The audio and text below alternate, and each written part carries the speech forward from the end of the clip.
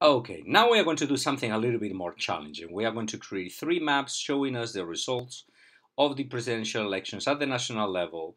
We're going to create a map that shows us either if each county was won by the Republican Party, the Democratic candidate, or the Democratic candidate, and then we are going to create one map for Republican vote and another one for Democratic vote. So this is the map for a Republican vote from 0 to 100, and the next one is a map for Democratic vote. And then the first one is the one that I was mentioning before, all right, the one that shows you who won where, right, and it only displays the percentage of the winning candidate. As you notice, this is a dual scale.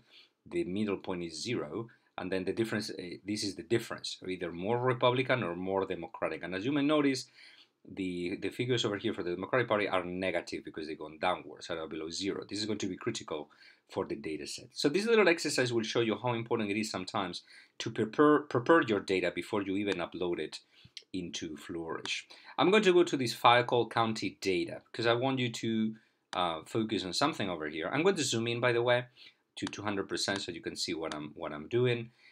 If you go to the columns that have the percentage of the Democratic vote and the column for the Republican vote, those will be L and M. You will see that these are not actually percentages; these are decimals. Okay, the maximum is 1.0, which will be equal to 100%. So I may not want to upload this data like that, because otherwise, if I upload this data directly, what will appear, for example, on a map like this, will be instead of 0, 20, 40, there you go, 0, 25, 50, 75, 100, right, the percentage of votes, it will be decimals, 0 0.1, 0 0.2, 0 0.25, 0 0.50. If you're going to do this map for statisticians will be able to interpret those numbers correctly. They will understand that these decimals are equal to percentages. But if you're going to do the map for the general public, it will be better to round these numbers up by multiplying them by 100. So we'll get actual percentages rather than a decimal. So first thing I'm going to do is to create a couple of columns right after Republican vote, right, where it says percentage Democratic, percentage Republican. I'm going to create two empty columns over here. Column N is going to be called, I'm going to call it, for example, pair, percentage, dem, round, all right? So it will be percentage Democratic rounded. And then the next column is going to be pair, dem, rep for Republican, round. And now we are going to fill the column up with values. Now the formula to do this is actually quite simple. What we're going to do for column N and for cell N2 is to take the value from L2, which is the percentage of the Democratic vote, and then times 100 to transform it into a percentage. So I'm going to select N2, the cell N2, which is empty. I'm going to write a formula. It's going to be equals, equal symbol, and it's going to be L, capital L2. So it will take the value from L2 and then times the star, right, 100. So it's going to take 24, obviously, because 0.24 times 100 is 24. And I'm going to select that formula. This selects the formula that I have written over here. It doesn't select the value, right? I'm going to copy that formula on all the cells of that column. So I'm going to select these, copy, that copies the formula. I'm going to select the following cell, empty cell, and then I'm going to go to the right to be able to scroll down until the end of the column, hold the Shift key, and click on the last cell of the column, because I'm going to paste the formula, Command V. Now, Excel is smart enough to know that if you copy and paste a formula on a column, you want that formula to update with the values that you have on the other column over here you took the values from. So for example, cell N4 takes the value from cell L4 and multiplies it by 100. Okay, and you can notice that if you click on any of these cells, the formula will appear here on the left, and you will be able to see, for example, L7 times 100, L8 times 100, and so on and so forth. And I'm going to do something similar with the Republican vote. So in the case of the O2, all right, I'm going to click on O2. The formula that I'm going to write in there will be equal.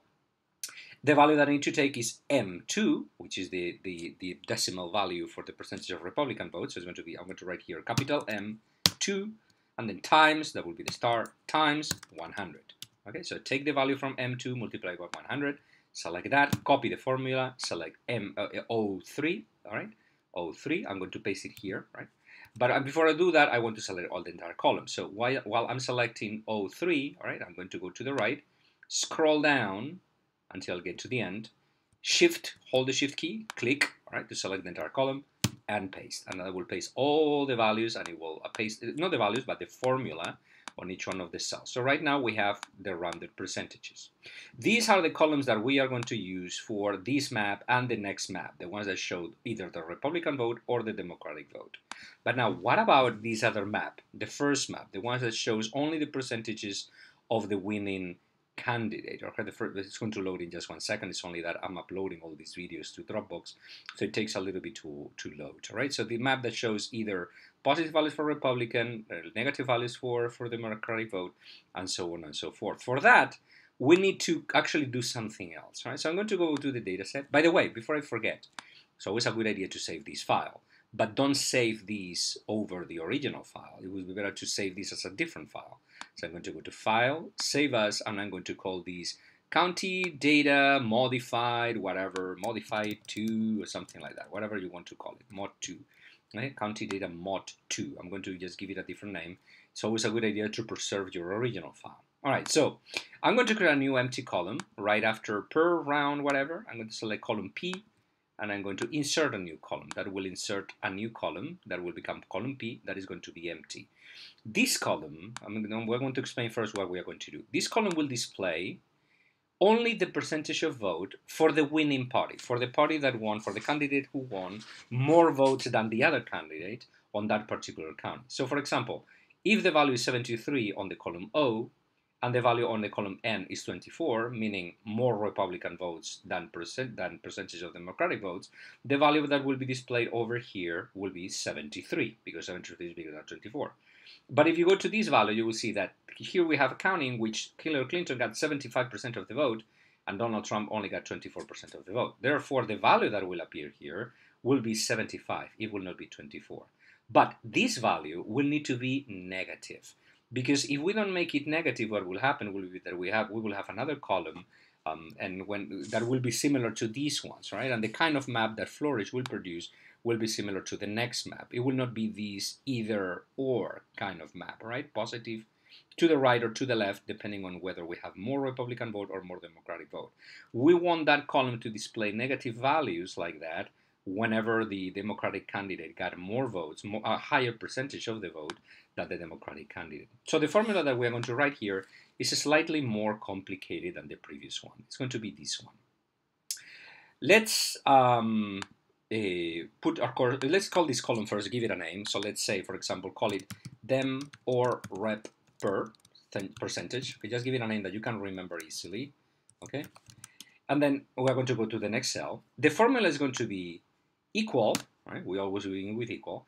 And we're going to write an if statement. The statement is going to be if O2 is bigger than N2, take the value of O2 and put it here. But if the value of O2 is smaller than N2, put the value of N2 instead and make it negative, okay? Because we're going to use negative values for Democrats in order for the scale to show those negative values over here. So the formula, we are going to write it. So it's going to be equal. If is IF, both of them should be a capital.